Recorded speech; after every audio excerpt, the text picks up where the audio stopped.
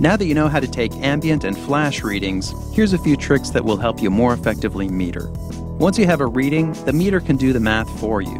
Let's say the meter shows you're at f5.6 and a 60th shutter at ISO 100, and you want to know what your shutter speed would be at f22. Simply rotate the dial and the meter gives you the corresponding shutter speed.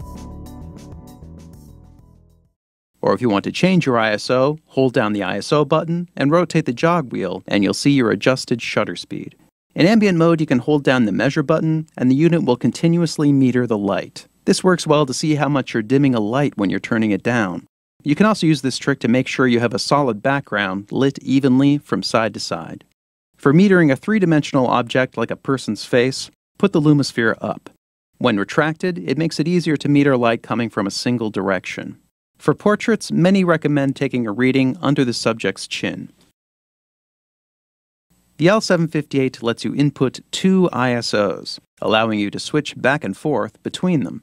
Simply press either ISO button while rotating the jog wheel to set them. ISO 1 is always your default, and selecting ISO 2 will show you what your reading would be under its setting. You can lock in your meter settings to prevent them from accidentally being changed by pressing Mode and ISO 1 simultaneously. The letters LOC will appear on the display.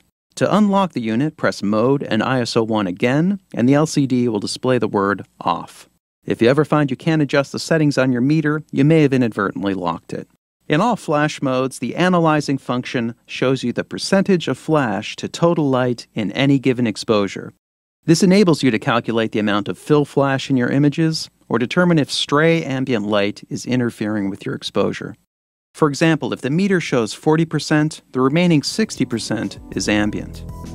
This concludes the L758DR Quick Start video series. If you'd like to learn more about your meter, consult the operation manual.